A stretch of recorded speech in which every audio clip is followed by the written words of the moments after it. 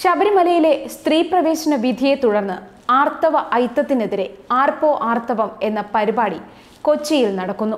സമാപന സമ്മേളനം മുഖ്യമന്ത്രി ഉദ്ഘാടനം ചെയ്യുമെന്നാണ് അറിയിച്ചിരുന്നതെങ്കിലും അദ്ദേഹം അതിൽ നിന്ന് പിന്മാറി. ആർപ്പോ ആർത്തവത്തെ അനുകൂലിച്ചും പ്രതികൂലിച്ചും നിരവധി പ്രതികരണങ്ങൾ പുറത്തു വന്നു.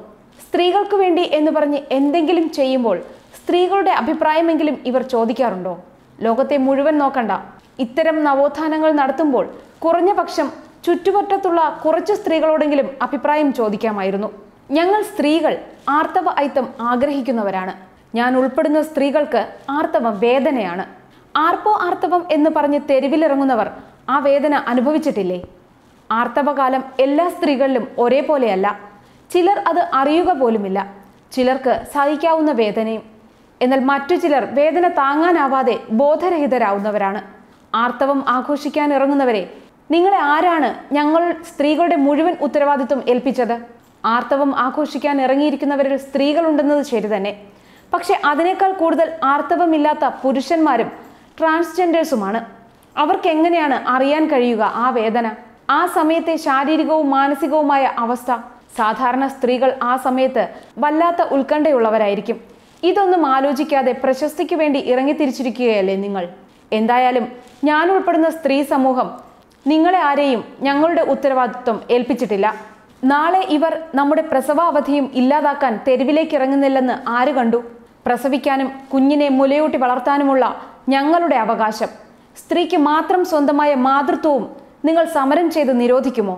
പെൺകുട്ടികൾ ഋതുമതിയാകുമ്പോൾ ആഘോഷമാക്കിയിരുന്ന ഒരു കാലം നമുക്കുണ്ടായിരുന്നു. അതിനെ എതിർക്കുകയും പുച്ഛിക്കുകയും ചെയ്തവരാണ് ഇപ്പോൾ ആർത്തവത്തെ ആഘോഷമാക്കി രംഗത്തിറങ്ങിയിരിക്കുന്നത്. ഞങ്ങളുടെ സ്വകാര്യതയാണ് ഇവർ അപമാനിക്കുന്നത്. ബോധവൽക്കരണമാകാം, പക്ഷേ അതിനു പകരം അഴിഞ്ഞാട്ടം നടത്തി സ്ത്രീകളെ മൊത്തം അപമാനിക്കാൻ ഒരു ആക്ടിവിസ്റ്റുകൾക്കും അവകാശമില്ല. സ്ത്രീകളുടെ ഉന്നമനത്തിന് എന്ന ഭാവേന ഓരോ പരിപാടികൾ സംഘടിപ്പിക്കുന്നവർ ഒന്നറിയുക, സ്ത്രീയും പുരുഷനും നിയമത്തിന്റെ കണ്ണിൽ തുല്യരാണ്. പക്ഷേ ആരോഗ്യപരമായി തുല്യരാണെന്ന് എങ്ങനെ പറയാനാകും? ഒരു മേരി കോം ബോക്സിംഗ് ചാമ്പ്യനായെന്ന് കരുതി ഞങ്ങൾ എല്ലാ സ്ത്രീകളും അത്രയും ശക്തരല്ല. ബഹിരാകാശ യാത്ര നടത്തിയ സ്ത്രീകൾ ഉണ്ടാവാം, പക്ഷെ അവരെ മാനദണ്ഡമാക്കി ഞങ്ങളെ വിലയിരുത്തരുത്. ലോറിയും വിമാനവും ഓടിക്കുന്ന സ്ത്രീകളും ഉണ്ടാവാം എന്ന് വെച്ച് സൈക്കിൾ ഓടിക്കാൻ ഭയപ്പെടുന്ന സ്ത്രീകൾക്ക് ജീവിക്കാൻ അവകാശമില്ലേ? ഞങ്ങൾക്ക് ആർത്തവ സമയത്ത് മല കയറണ്ട, ക്ഷേത്രത്തിലും പോകണ്ട.